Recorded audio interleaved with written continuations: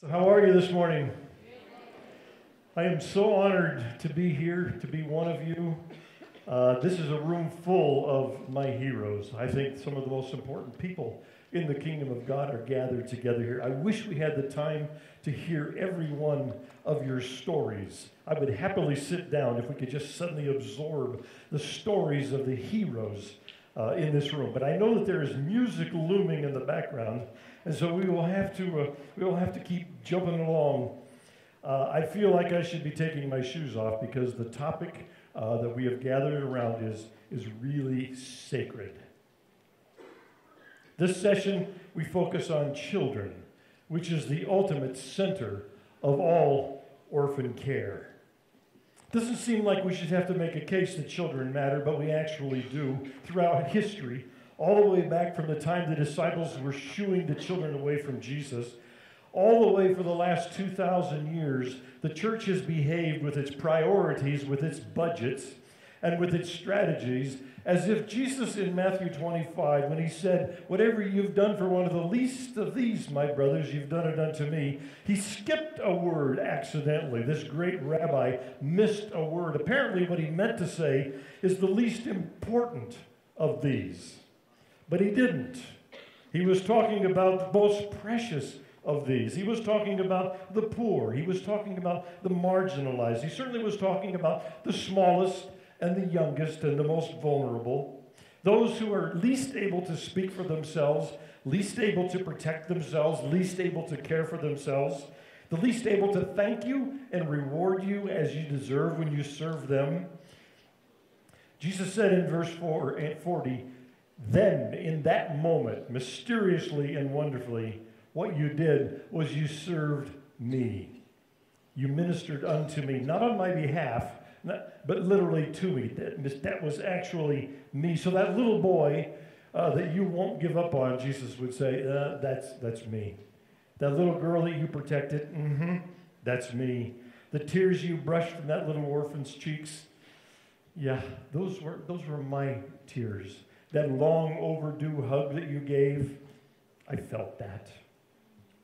And that Matthew 25:40 Judgment Day is in fact coming, my brothers and sisters. You can absolutely count on it. One trumpet blast from now, the dark glass will be removed, and the veil will be parted, and we will all understand the importance of children in the kingdom of God. We will all understand God's heart. A lot of surprises in that day. It's going to be surprising what was important and what wasn't important. It's going to be surprising who was important and who wasn't important. And in those days, we will understand that the little were big, and those of you who ministered to the little ones ministered directly to the heart of God. That day is absolutely coming. So we gather together like this. However, while we wait for that day, kingdom heroes gather to talk about the priority of orphan care, and we dare to dream of a world without orphans.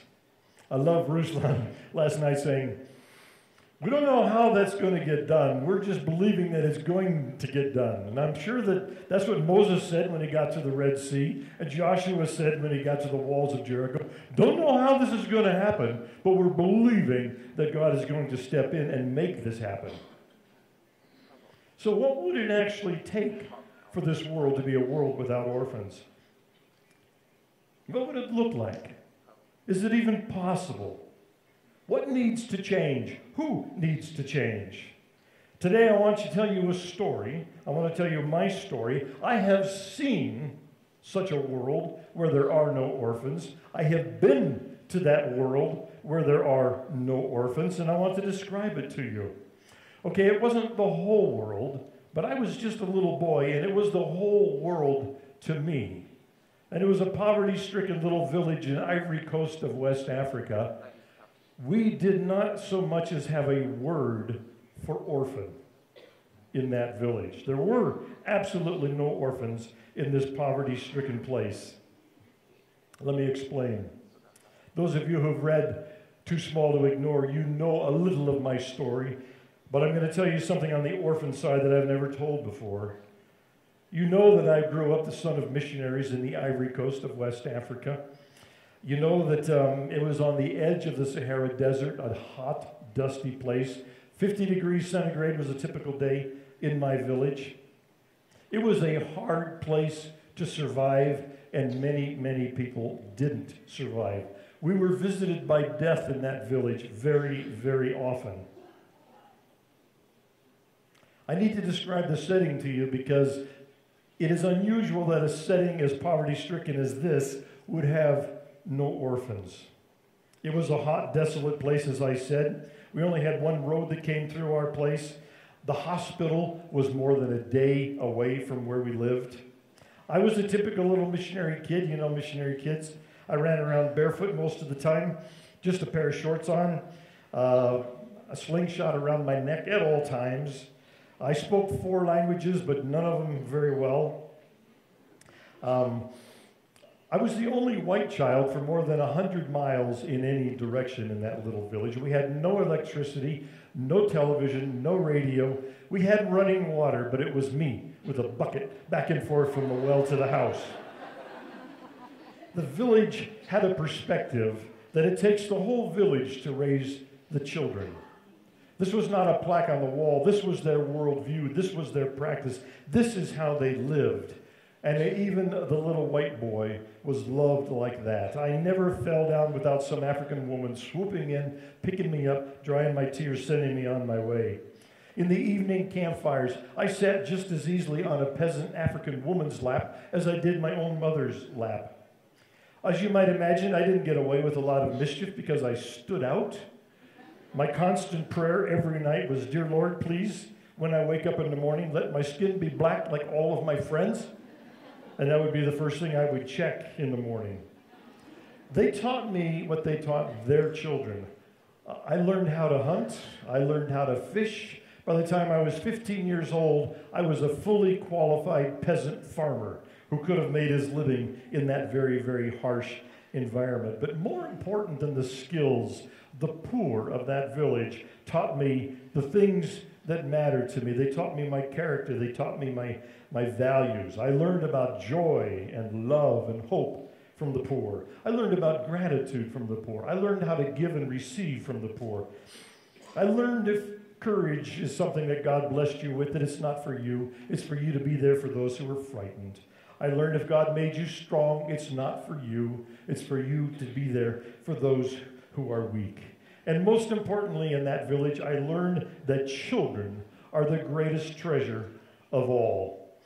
I've often said everything I ever needed to know to lead Compassion's worldwide ministry, I learned from the poor around the campfires of that little village. And in my village, orphan care was a daily reality for everyone. Everything I know about orphan care, like everything I know about really anything that matters, I learned from the poor themselves. The first thing of all, and probably the most importantly, was that there was no word for orphan in our tribal language. Such a label for a child was inconceivable, that a child could be in a condition long enough with their parents having died to get a name like orphan was completely unacceptable. It was understood in our village that the care of every child was the community's responsibility. So when my father was translating scriptures, he put the sinful language into writing and then translated scriptures. When he came to James 1:27, caring for orphans and widows in their affliction. Well, we knew about widows. There were many, many widows, and we understood that that could be a life sentence. But the word orphan, they didn't understand that. In fact, we actually had to create a word for orphan. The concept of having lost parents, and for that to be a long-term condition, was something that was completely unacceptable. When they heard the new word and the concept, it saddened them. They thought, really? Could that be the long-term status of a child? Enough that we actually give it a label, orphan? Before these people of my village had even taken the Jesus road, which is how they describe becoming a Christian, they had already understood instinctively and were living out the widow-orphan model of the early church. There was a lot of death. I saw a lot of death. I cried myself to sleep many, many nights. By the time I was 15 years old and left that village, half of my boyhood friends had died. And I watched what happens when kids are left behind and their parents are gone. And I watched how the village embraced these children, and I assumed that that's how it was done everywhere in the world. And then I came to America, and I have now traveled the world, and I realized I was tragically, tragically wrong. So what did the poor do when they had many orphans and sudden orphans? Immediately, the grief-stricken child would be swept into the loving embrace of her nearest relatives and was taken into the family, into their homes. The extended family closed ranks because now she was their little girl. Orphanhood never lasted longer than the sunset of the first day where the parents had died, because immediately the extended family closed ranks and swept in. And that family was not left alone. Suddenly the whole village surrounded that family. They stepped in to make sure that they were cared for. If the child had no extended family left, aunts and uncles, well, then she was taken in by her best friend's family in the courtyard right next to it. The village grew and brought them into their embrace. Nobody was allowed to go hungry. Nobody was allowed to be sick. We worked in their fields on their behalf. At village gatherings, the orphans had first choice of the laps that they wanted to sit on, and everybody understood they needed the love more than the rest of us. Bargains were given away in the marketplace to anyone who bought 10 mangoes. They got 15 mangoes with love and dignity and respect. Those who went out and gathered wood would have to stop in the courtyard of the families taking care of an orphan to rest, supposedly. But some of the wood would fall and it would stay in the courtyard. And we made sure that they had wood. We made sure that they had water. We shared our food from the cook fires. We gathered around with them. We ate in their homes. We wept with them. We loved them. Listen, church, the village norm where I grew up was that if you do not have an orphan child in your home, then you gave and cared for those who did. An orphan was everybody's concern, everybody's responsibility, everybody's joy. So let me just pause to say this. For there to be a world without orphans, every church and its surrounding community must wake up to the mandate. It cannot and will not be achieved without a major awakening of the church. Like my little African village, the church must realize and act on three things. Number one, children matter. I don't know why that's such a mystery, but I have fought for 38 years speaking up for those who can't speak for themselves. Secondly, every child belongs to every grown-up, no matter where they are. When any child suffers, we all suffer. When any child is blessed, we are all blessed. And thirdly, there is a role for every one of us in the battle. If you are a follower of Christ, this is your issue. So what does it look like? In my village, the children, as I said, were treasured by everyone, especially the orphan without a mother and father. The love began early with the children. The minute they were born, they were strapped to their mother's back and carried around on their mother's back. They were a part of everything. They heard the same voice from the outside that they had heard in the womb. They recognized their mother's laugh. They recognized their mother's prayers. They recognized their mother's singing because they had heard it from the other side of the wall in the tomb. They were included in everything. They were not hived off into a nursery somewhere. They were a part of every part of life. When they finally got to be 2 years old and were ready to learn how to walk, it was a joyous occasion. Little anklets were put on the little child with little bells on it so that when they walked, there would be music. And I can remember so many times seeing a little 2-year-old take their first step, and the whole village was ready to cheer. You'd hear, jingle, and everyone would, yes! And the child would look, what? Jingle, jingle, yes! Every child In time, every little child across the village was walking from courtyard to courtyard, stomping their feet, making music, and we all cheered every step they took. Men took the children fishing, and they had us believe that the fish bite better when children are around, and even better when children sing. And so we sat under the mango trees and we sang, thinking we were helping catch fish. In the marketplace, they included us in the business. We made change. When we gave the extra mangoes, they let the children give the extra mango, and then they would whisper, "It's because they bought this, because you were here." Every elder had a role in this village. You knew that when one of the little old ladies asked you to sing, that you were going to get wild applause no matter how horribly you sang. Or dance, same thing.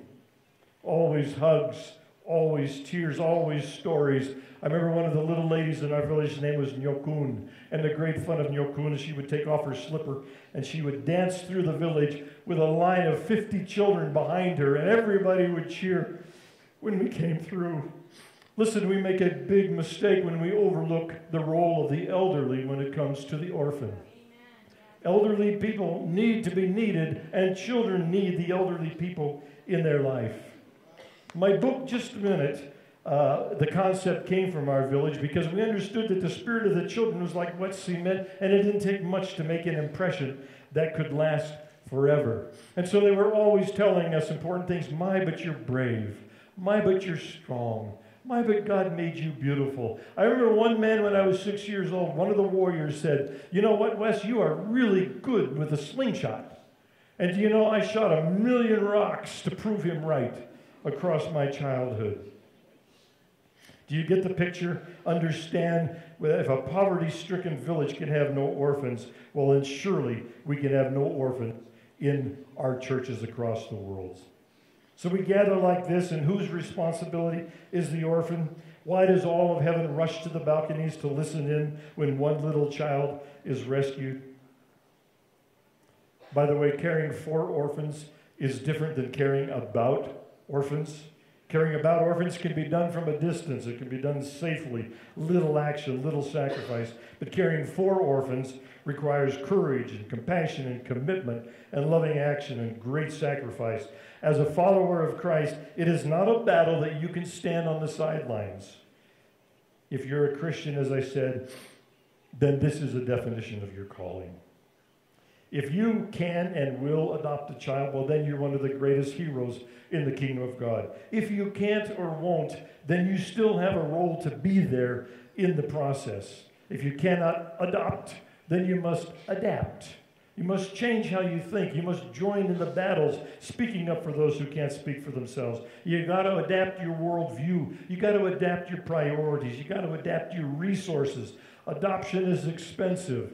And if you're not with an adopted child in your home, then you ought to be financing somewhere a family that is doing that.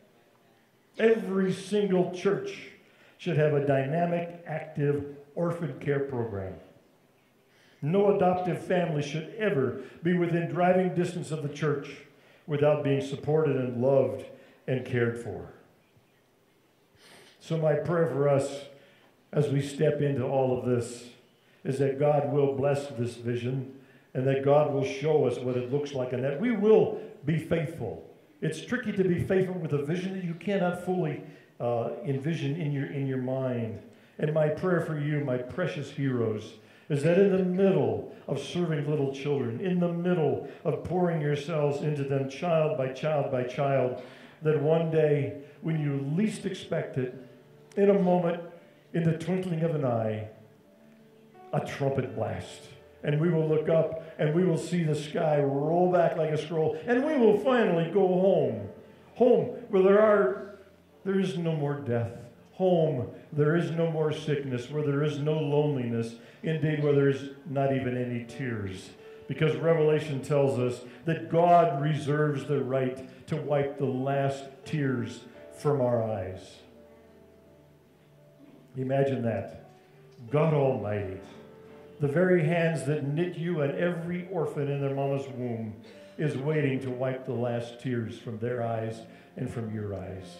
Imagine the hands that picked you up when you fell down and just didn't think you could go on. Those hands are waiting. The very hands that took the nails to redeem you are waiting to comfort you and the orphans and to wipe the tears from their eyes. And I don't know about you. I've lived 66 years now. I am ready to run into the arms of my Savior. I have cried way too many tears in a lifetime of working with children in poverty, and I cannot wait for him to wipe the tears from my eyes. But oh, my prayer for me and for you is that as he wipes the tears from my eyes, your eyes, he also realizes he needs to wipe the sweat from your brow too. Because you fought for this vision of a world without orphans. You loved, you cared, you sacrificed until you were either achieving that mission or you were suddenly and wonderfully interrupted by heaven. May God bless you. I will see you there, and please bring millions of children with you. Let's talk about this for just a few moments.